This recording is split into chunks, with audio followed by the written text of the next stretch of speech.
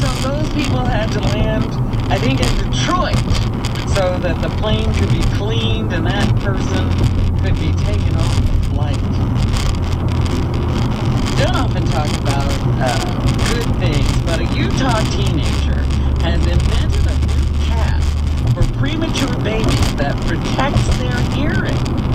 Oh. I love that when young people show genius. 14-year-old, I didn't give an opinion. A 14-year-old Olivia Washburn, she's showing genius. That's just a fact. When young people show genius. What's an opinion? Well, you can hate it when the president is doing whatever he does. Yeah, I should have the music on. Steal your music. 14-year-old Olivia Washburn is the creator of a specially designed cap for preemies to wear in newborn intensive care units. It started as a science project last year, as the cap is designed to reduce harmful sounds and can be adjusted for a snug fit over the baby's head. You should make that for me. Even when I'm in bed with Beth and she breathes a little heavy, I get annoyed. So if I could put on that cap,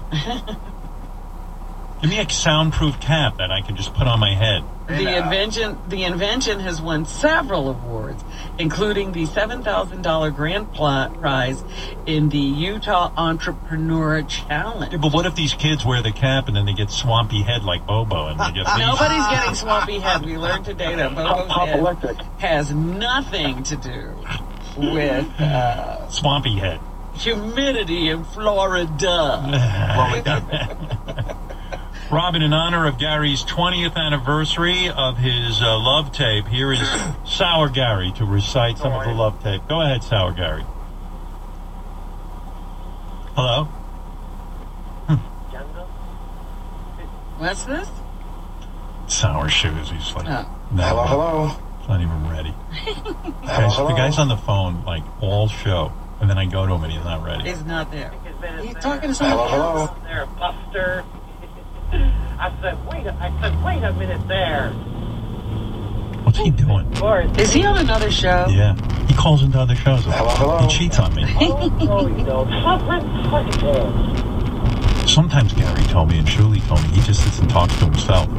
Oh, this might be one of those moments. Yeah.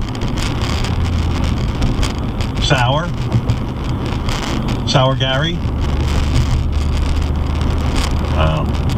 Yeah, he's away from the phone. I'm going to hang up. Hey, Sarah. Isn't that ballsy to call into my show while you might be talking to another show? Hey, Sarah. Oh, wait. Sour shoes. Can you hear me? Hey, Sarah. Hello? Is this Sour Gary? Hey, Sarah.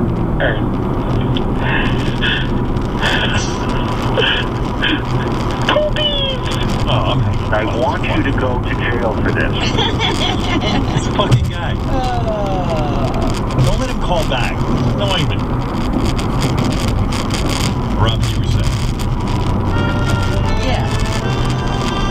There was also a video that went viral this weekend of a valedictorian who gave a scathing review to the school, the staff, and her teachers in her valedictorian address.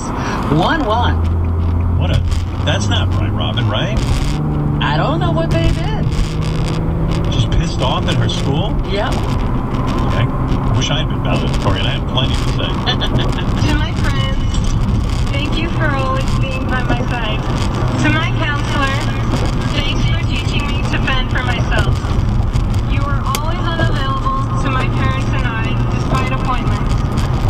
Only in these past few weeks, with the award ceremonies and graduation coming up, did you begin making your appearance. In my note, you expressed to me your joy in knowing that one of your students was valedictorian when you had absolutely no role in my achievements. To the staff and the